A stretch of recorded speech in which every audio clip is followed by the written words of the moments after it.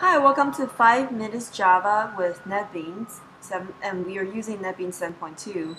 Today I'm going to show you how to ask the user for input and then use that input in the program. So click the new project let's create a new project. Make sure Java is selected for the categories and Java application is selected for the project. Click next. Let's give it a name called Hello World Who, and we'll change the package name this time to test, and the class name will still remain as Hello World Who. Let's click finish. A new project has been created. It's called Hello World Who, and you see that the package name is test and the class name is, and the file name is Hello World Who. And let's type system.out. First, let's say use print system.out.print line hello world, just like we did last time.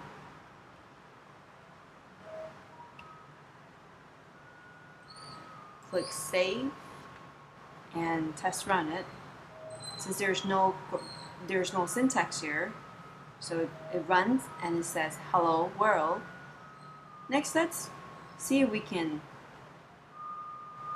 ask the user for input. We want to be able to say hello world to say hello to different people. So let's remove the world, leave a space there, and type. We'll be using buffered reader class. So buffer reader, let's just call it name reader equal new buffer reader, and buffer reader, so we're calling the buffer reader constructor, and buffer reader takes a parameter input of input stream reader, and input stream reader takes an input of input stream, add a semicolon. So now also you see that there's the red lines that shows that those are grammatical errors. So put your cursor, single click this light bulb, and it will give you hints on how to fix these grammatical errors.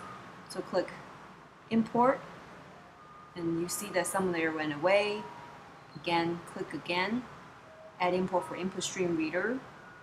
Now all the problem went away. So save the file, and then now we're going to ask the user for their name. First we use system.out.print instead of print line, because we don't want to add a new line character. We want to ask the user to type on the same line as our question. So we type, what is your name? And Control S. Now let's just print out print line says your name is something. Save, and we need to, so when the user type in what is your name, we need to save it somewhere. Let's use string and variable name equal name reader dot read line. So the name reader will read the user input into a string variable.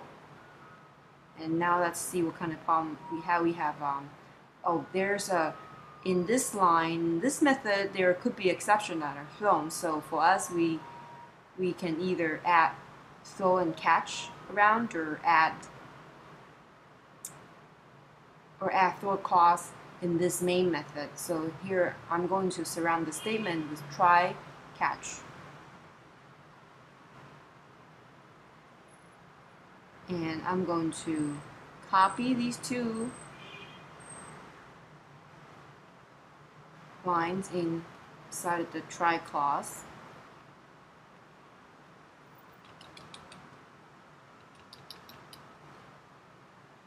So notice that there's a try clause, and also when you put your cursor here, you see when you put your cursor in the open bracket, you will see that both open and closed bracket all lit up. So you know that what's inside of here, it's inside of the try clause, and what's inside of the catch clause will be inside of the catch open and closed brackets.